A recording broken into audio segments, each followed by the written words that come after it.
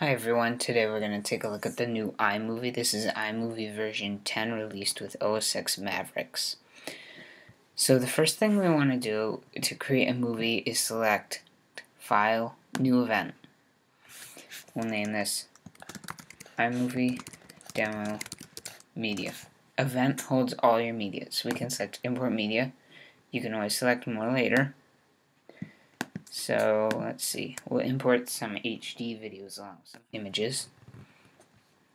So once that's in, we want to select Create and create a movie. Your movie goes on top of your event, so we'll select No Theme. Then we can name it, and we want to select the event that we have all of our media in. So we can select OK. Up here is our event containing all of our media. Down at the bottom is the movie. So what we want to do now is say we want to import this clip right here from about here, maybe down to here. We can start here and we can drag it down. And let's say that's good. So we want to click and hold that while dragging it to the end, then select that and drag it down. Then maybe we want to take a photo. I have a photo of the International Space Station here. Click the photo, drag it down in.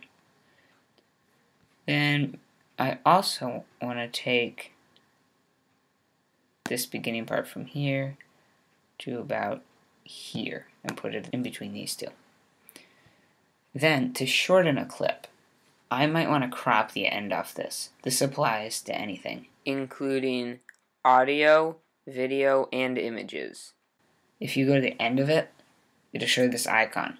Click, hold, and drag. It'll tell you how much you've taken off, 2.5 seconds, so this is 1.5 seconds long. Then we want to adjust the sound, which is right below the video. You can see this little icon, drag it, it'll give you a percentage for the sound. The next thing we want to do maybe is add some transitions. Select transitions under Content Library. That will replace your event that was showing here. To show that, go back to the event right here. So we'll go to transitions. Maybe we'll want to take this mosaic, put it in between these two. So you're just going to click and drag maybe the cross blur between these two and a fade to black at the end. Maybe you want to add a title. Select titles under Content Library. This iMovie comes with a couple new ones. So let's see, we want to select the lens flare. Click, drag to where you want it on top of the video. Then to edit the text, double click and say iMovie Demo.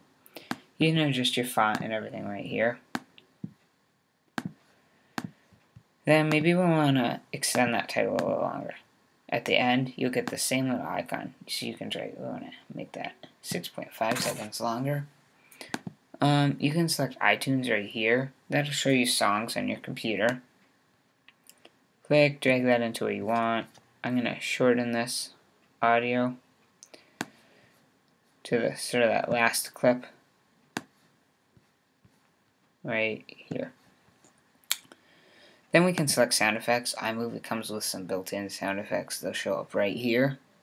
It just takes a second to load. So belt arrow, let's see, maybe we want that. Oh, yeah. Okay, so click, drag to where you want it. Put it below the other audio. Maybe we want it to start right there. So to put that below the other audio. Then what we want to do is export it. You'll notice along with import create, there's a share function. Select share and select file. That's to export it as a regular file. So we can name it right here. And we can view the whole thing right here. Now one thing you want to be sure of is when you're exporting, make sure you click off of the clips. Or maybe even click on the movie up here, because otherwise it's only going to export the clip you selected. So we can select our size here, maybe add a description or some tags, select next. Select where you want to save it. And then you can continue using iMovie while it's exporting, so you can continue adding on or doing other stuff. Just don't quit. You'll see this little progress indicator right up here. It's slowly moving. That's the progress it's made. You can click it for more info, and if you want to cancel, select the X right there. It tells us we have about 1 minute remaining. So it's almost done exporting. When it's done exporting, it's going to open it up, and it's going to say share successful as a notification. So you can see our final video is right here.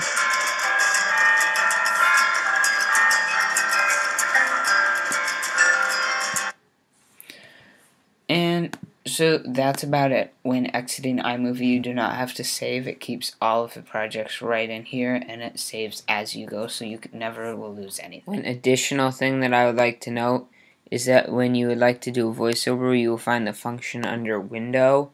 It says Record Voiceover, and it will then appear a little microphone here. You can click that to start recording. You can also set some options here or close the voiceover function right here. I would also like to note that if you are opening up iMovie, it may have opened on a last used project that is not the one you would like to work on. So you can switch over to the one that you would like to work on, such as this one that I was just showing you. But you'll notice it still keeps the other movie open at the bottom. Then at the top of the event right here, you want to double click on the movie that was attached to it, and it will open that up on the bottom. Lastly, I will show you how to control the speed of a clip, such as slow motion or fast motion. So we will take part of a clip here in iMovie, maybe from here down to here, and we're gonna speed this clip up. The easiest way to do it is to right click and choose Show Speed Editor. You'll see this little gray thing down here, and you can pull that shorter. Now it's going to speed it up when you do that.